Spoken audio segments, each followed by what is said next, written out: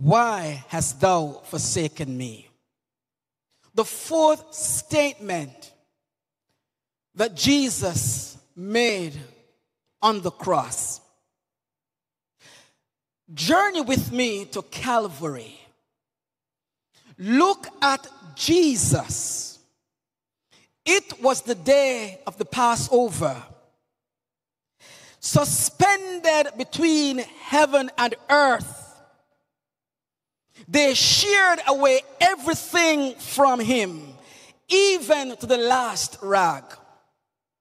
Stripped because I am naked. You are naked. And so he stripped just in order to cover our nakedness. Picture yourself at Calvary.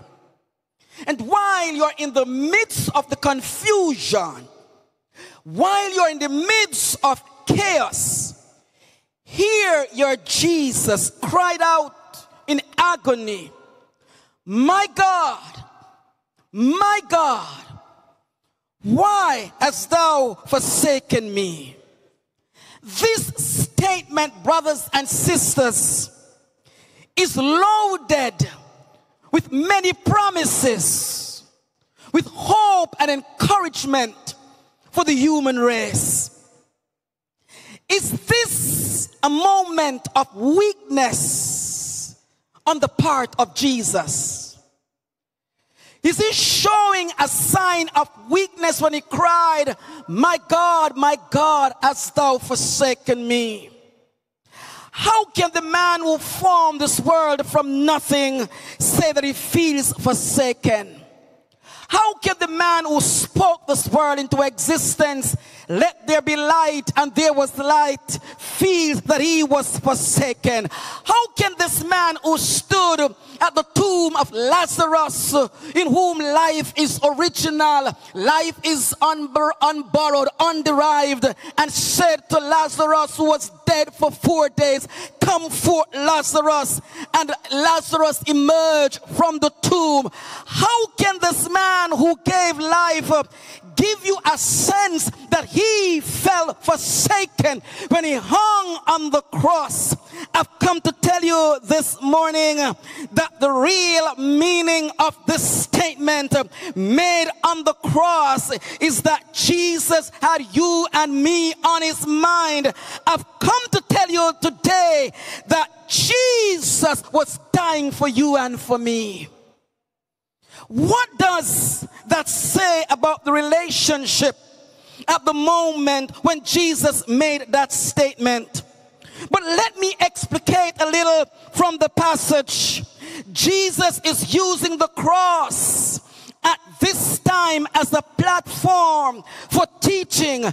Jesus is teaching us how to use the scripture, because you see the scripture for you brothers and sisters, for you members of the church, for those who are planning to get into the church. The scripture for you is the shield. The scripture is the armor. The scripture is the helmet. When Jesus cried out, my God, hast thou forsaken me? He was quoting Psalm 22. Are you with me? He knows the Old Testament. He knows the scripture. The Psalms begins with the words, my God, hast thou forsaken me? Why did Jesus choose this particular psalm to quote while he was on the cross? Walk with me. Psalm 22 is where David prophesied the death of the Messiah. And so Jesus uses this psalm because it speaks to his situation. I've come to tell you, as a child of God, you've got to use the word of God to speak to your situation. The word of God will speak to your circumstances.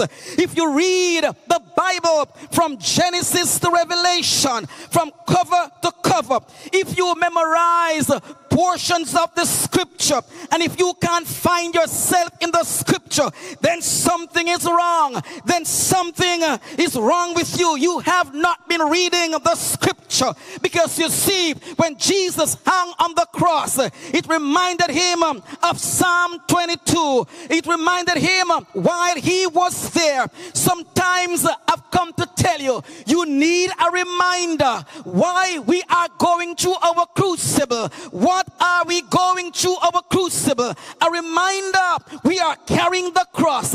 And once you're carrying the cross, there'll be rough days, there'll be trying days when the world is caving on you. The scripture tells me in Psalm 121, 1-3, I will lift up mine eyes from whence cometh my help. My help cometh from the Lord. When you are forsaken by your family, read the Psalm, Psalm 20 verse 10. When mother and father forsake me, there's a God in glory. He will take me up.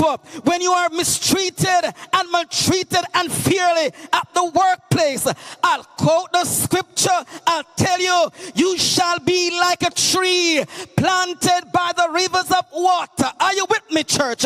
When the devil hurls his darts and is spilling malediction at you, I'll quote the scripture. We are troubled on every side, yet not distressed. We are perplexed, but not in despair. Persecuted, but not forsaken.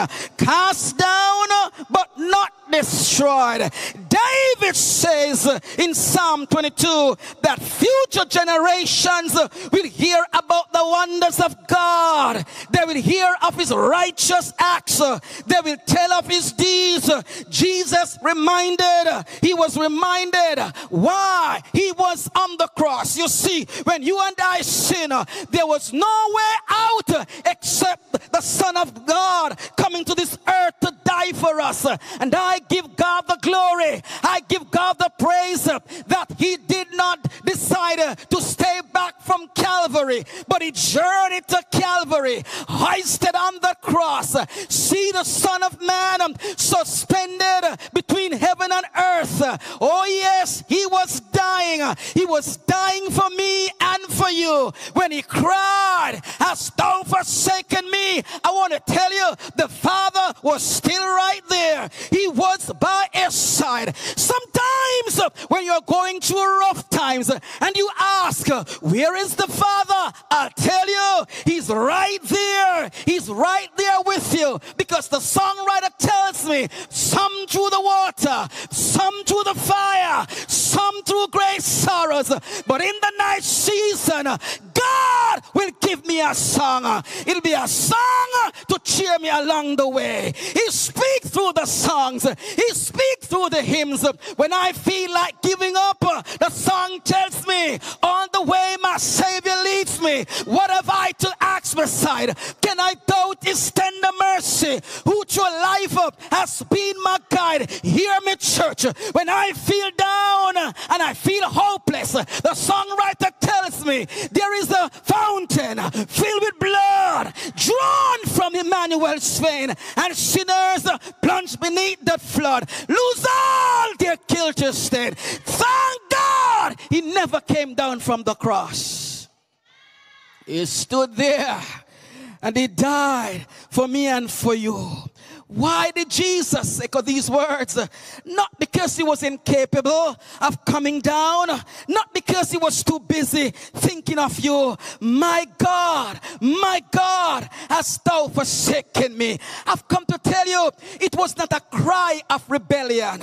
It was not a cry of repining. It was not a cry of hopelessness. It was not a cry of revolt. It was a cry of grief. It was a cry of love. That was a cry for the hopeless, a cry for those who feel rejected, a cry for those who are lonely, a cry for those in fear. This cry is meant to heal your suffering, because the Bible says, for the joy that was set before him, he endured the cross, despising the shame. My God, why hast thou forsaken me? I'm I'm so glad his father never forsook him. I'm so glad that you and I were on his mind. He looked down the passage of time. He saw Jamaica. He saw you. He saw me. And he said, yes, you are my precious treasure. I can't give you up.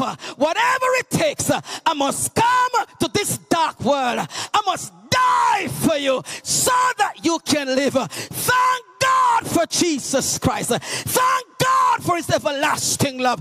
I give God the glory. I give God the praise today. Oh yes, oh yes, oh yes. My God, why hast thou forsaken me? Hast thou forsaken me? Can I tell you, brothers and sisters, those of you who are watching this program, the word my is a possessive pronoun. The Oxford Dictionary defines the word as belonging to or associated with. So as the speaker, when you use the word my, you are claiming ownership. When you see the word, you are saying you are associated with something. You are claiming something. In the midst of your suffering, you are claiming something. In the midst of his suffering, he was claiming his father. He said, my God, showing ownership. Can I tell you today, in the midst of your chaos, in the midst of your challenge, in the midst of your crucible, you know someone you can associate with. Who is this person? This person is the sweet rose of Sharon. He's the lily of the valley. He's the bright and morning star. You can associate with this man. He's your father. He says, I'll be with you even unto the end of the world. I've come to tell you, in the midst of your struggle, claim the name of Jesus. When you are going through rough times, claim the name of Jesus. Like Job shout, though he slay me, yet will I trust him. In the midst of your pain, claim the name of Jesus. In the midst of your trial, claim the name of Jesus. While you're crossing the river, I said, claim the name of Jesus. While you're going through great sorrows, I said, claim the name of Jesus. While you're going through great sorrows, I said, claim the name of Jesus.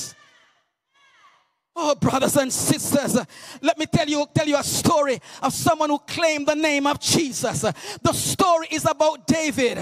He was about to confront Goliath. And oh, let me tell you, when David heard the way how Goliath was defaming the name of God, he said, why do we allow this uncircumcised Philistine to be defaming the name of God like this? I've got to do something about this man. I've got to tell this man who is the true and living God. I've got to tell this man, look here, you are messing with the wrong man. Oh, let me tell you, when they told Saul about David, Saul at this point was at his lowest ebb where his spirit was concerned. And he said, okay, bring the child in, bring the lad in. And oh, brothers and sisters, they brought David, and oh, they placed on David the different military regalias. But David said, look here, these things are too heavy. I can't manage. You're talking about the man who knows the scripture. The man who says, though I walk to the valley of the shadow of death, I fear no evil, for thou art with me. Thy rod, thy staff, they comfort me. The man says, in the wilderness, he shall place a table before me in the presence of my enemies. You're messing with the wrong man. Oh, David say, take off the armor, take off the helmet, take away the shield. I don't need man-made military regalia, but I'm going in the name of Jesus Christ. Blessed, blessed, blessed is he who come in the name of the Lord. Oh, brothers and sisters, oh, let me tell you, David picked up his 5 stones. Oh, yes, signifying perseverance, signifying victory, signifying a connection with his God, that his God shall surely deliver. His God shall surely deliver to him. When Goliath saw David, he started to laugh. He said, look at this man, look at him, look at this little ladder, so small in stature. Oh, let me tell you, you are approaching this massive giant here, but let me tell you, blessed is he will come in the name of the Lord. And one stone David used, the stone of victory, and landed in the cranium of Goliath. Goliath came stumbling down. I've come to tell you, when you claim the name of Jesus, nothing can harm you, nothing can trouble you. When you claim the name of Jesus, remember you're standing on solid rock. No wonder why the songwriter says, on Christ the solid rock, all of the ground is sinking sand. Hallelujah, mighty rock in a weary land, cooling shade and a burning sand, faithful guide for the pilgrim's guide. I said, a shelter, a shelter, a shelter in the time of storm. I want to tell you today, I said, claim the name of Jesus. When the demons of hell come upon you, claim the name of Jesus, because the demons of hell will have to take their flight. Hallelujah! Hallelujah! What a joy it is to be wrapped up, tied up, entangled up in Jesus Christ. Oh, hallelujah. I've come to tell you today, Jesus was not forsaken. His Father was right there. You will not be left alone in your trying times. When you're going through your crucible, when you're going through your moments, you will not be left alone. When you feel alone, when you feel like you are by yourself, just listen to that small voice. That small voice which says, weeping will endure for a night, but joy is coming in the morning. Listen to that small voice.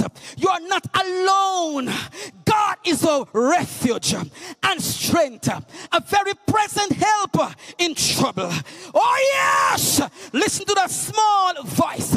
When death has robbed you of your loved ones, the mossy graves where the pilgrims sleep shall be open as wide as before, and the millions that sleep in the mighty deep will live on this earth once more. Claim the name of Jesus.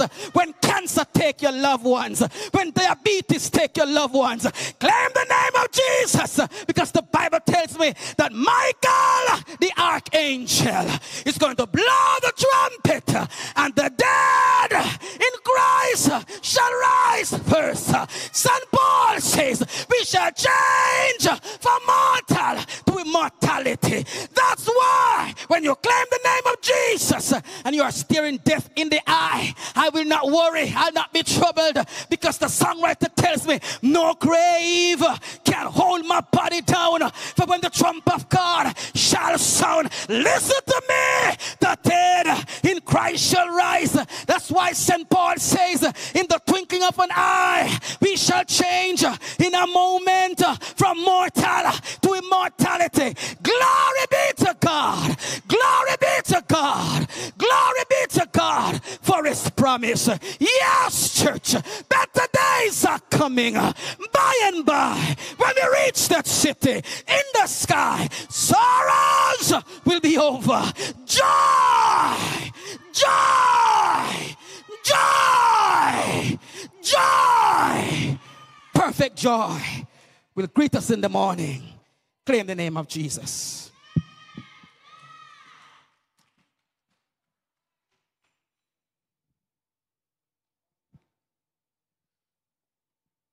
Oh, gracious God, we thank you so much for your everlasting love. We thank you, Lord, for divine providence in our lives. thank you, Jesus, to know that you are our friend. You stick closer than a brother. And so while we are going through a rough times, we are so happy to know that you are still there with us. And as the songwriter says, some through the waters, some through the fire, some through great sorrows. But in the night season, you will give us a song that will buoy up our spirit to cheer us along the way. We thank you, Lord, to know you have told us in your words, you will never leave us. You will never forsake us. So we claim that promise today. Thank you for that statement. That statement of hope, of joy, of life for your people. Help us to keep pressing on. Is our asking in Jesus' name. Amen.